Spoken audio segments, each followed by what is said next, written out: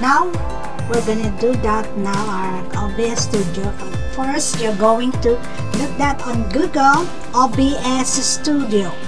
There you are. You have OBS Studio or download, whichever you can click that. Then you have three options, that one for your PC, for your Mac, or your laptop.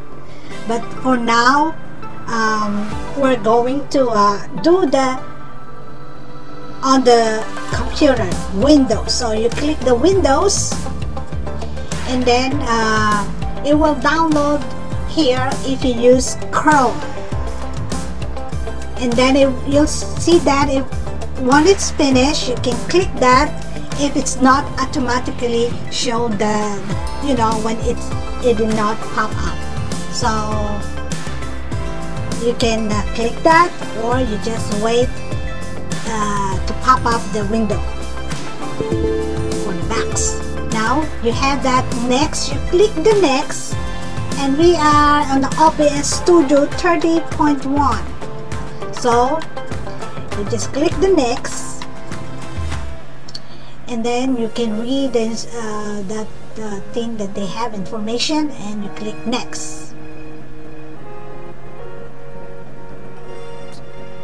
And then this one is your program file. If you want to store on this OBS Studio or some other, it's up to you, but it's good that not to change it.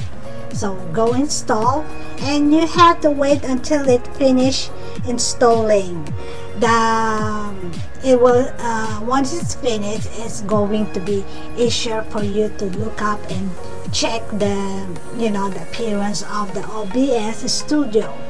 So, and usually I use that on my laptop or my computer. I don't know if it's available on the Android phones or iPhones.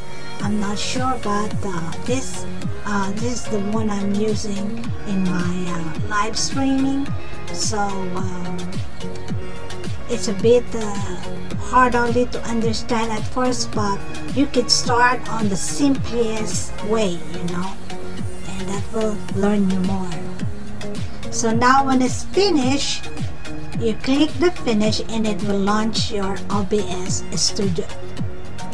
So this one browser will just gonna minimize that one later. So there you are, your OBS Studio, and you see that the appearance of that. We're just gonna minimize that browser, and we'll maximize the browser of the OBS, and there you are, your OBS Studio shortcut. Now let's make it bigger screen. There you are. Now you have this audio mixer. You have desktop audio and the microphone of your, if you have a microphone available. And this one is scene and sources when you make your stream. We're not going to explain that yet, but we're just going to have a setup. We'll do talk about that next time.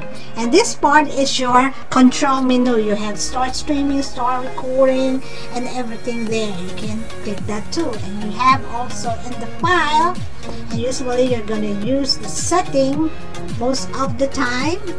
So we're going just to use one by one for our setup. And with the video, you have your screen size or resolution, and it come up like that. So if your internet is good, this is already average, but I use 1920 by 720, and it's a perfect screen for me. And then the common FPS value is 30.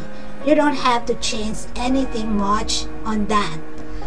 Okay, and then you also have to check on the settings. The other thing that you need to consider when you do the stream, you're gonna go to audio, and usually you have only two things yet, one of your speaker and one for your microphone. If you're using external, then it will go on the drop down menu, and you can use that on. For now, that's it, and you don't have to change much to or choose, so you're just gonna leave that way. You don't have any external gadgets, so you just look at it, what is in it, and then you just click OK. And then one also thing is the next one is the output. The output also is all there. You don't have to change, and usually that bit rate is important. This 2005 is the minimum that they have when your internet is okay. But when you have a fast internet, you can make it faster. But for now, you don't have to change, and you can only do that once you get used to your OBS. So just check all that, and you just click OK when you are done. Okay, as I said, I will not explain more of the OBS. We're just setting it up, and next time I'll talk more about the scenes and the sources. So we're gonna close it for now, and I'll see you next time to explain more about OBS. And don't forget that you have your shortcut for easy access of OBS. And I will see you next time. For now, that's it.